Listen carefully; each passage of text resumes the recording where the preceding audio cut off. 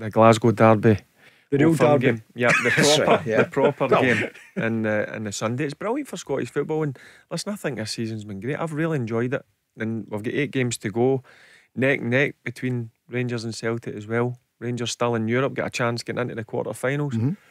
Great for our game. El Clasico. It's rubbish. That's terrible, isn't it? Take that one out for the podcast, James. Sorry about that. Yeah, but El Clasico, Barry, you always say Rangers Celtic Rangers is bigger than El Clasico. Davey, are you buying that? Yeah, certainly in terms of atmosphere. I've never, and I've seen a few derbies, I've never known intensity like the Glasgow derby. Whether it's at Celtic Park or whether it's at Ibrox, nothing beats it. Love it. Barry? Yeah, I agree 100% there. It's the best for atmosphere, and I've said to you, I've brought many a people up when I was down in England. And who did you bring up? Give us a few of the names. Just the guys for both Blackburn, Birmingham and Blackpool, and see when you turn around and look at them, they're in awe of the atmosphere. They just cannot believe the build up here, and you get there a couple of hours before the game and it's absolute rocking.